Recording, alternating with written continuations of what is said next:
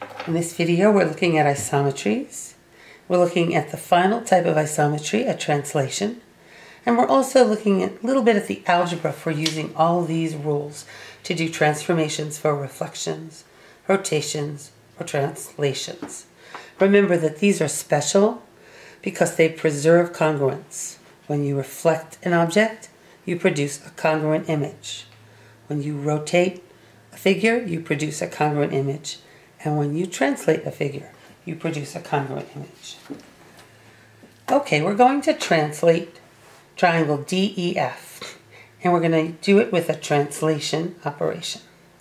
This translation transformation uses angular brackets instead of smooth parentheses because we want it to look different from a point.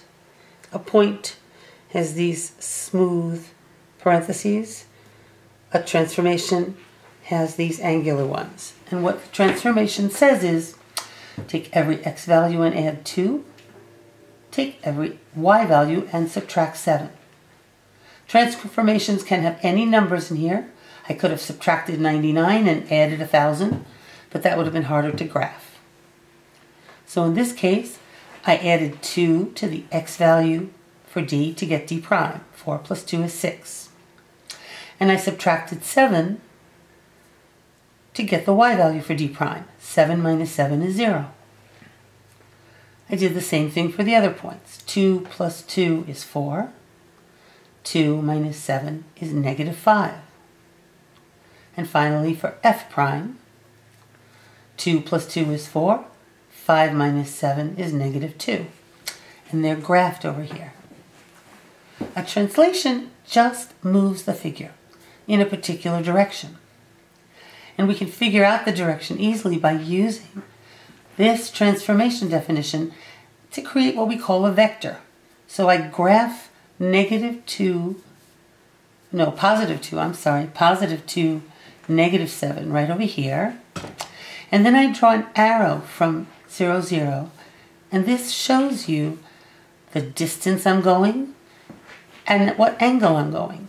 Triangle DEF moved 7 down and 2 across for every point. F goes 7 down and 2 across. E goes 7 down and 2 across.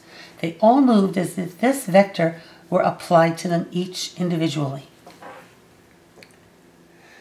Okay, finally, we're just going to go over some of the algebra of these rules to make sure that we understand how to apply them.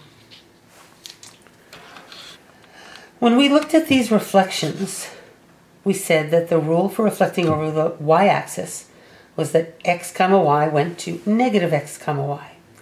This doesn't mean that the x-coordinate becomes negative. It simply means that whatever the old x-coordinate was, we multiply that by negative 1. So if we started out with the point 3 comma 16, we took the x-coordinate multiplied by negative 1, negative 3, and we left the y-coordinate the same.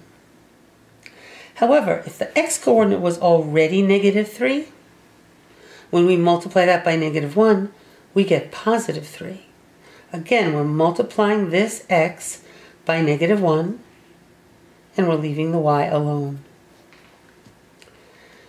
In this case, 3 is positive. We multiply it by negative 1, and we get negative 3. And we leave the y alone, even though it happens to also be negative. We don't change the y. We don't change the y, whether it's positive or negative, and whatever x is, positive or negative, we multiply it by negative 1.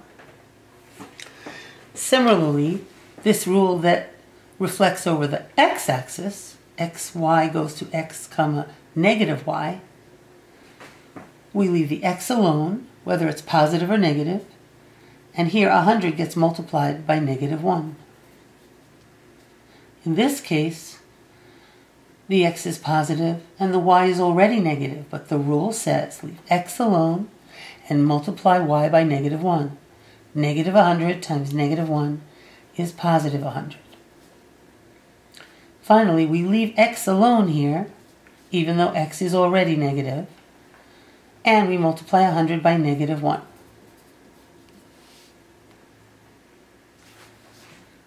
The rule that takes us in a reflection over the line y equals x simply switches the x and y values, and it doesn't matter who's positive and who's negative. 3, 11 goes to 11, 3. Negative 2, negative 4 goes to negative 4, negative 2. We don't care if they're positive or negative. And if they're both the same, well, switching them doesn't do a thing. Remember, in these reflections, if you're on the line of reflection, you don't move. Okay, finally, I'll just review these ideas one more time for a rotation of 90 degrees counterclockwise. Here we are switching the x and the y, and then taking the new x value and multiplying it by -1. So, I'm switching 17 and 5, and I'm taking the new x value and multiplying it by -1. Again, now I'm switching the x and y values, but this number is already negative. Does that mean I don't multiply by -1? Of course not. I still multiply by -1. -1 times -17 is positive 17. Now 2, 2, when I switch them, I still get 2, 2, but I multiply this new x value by -1.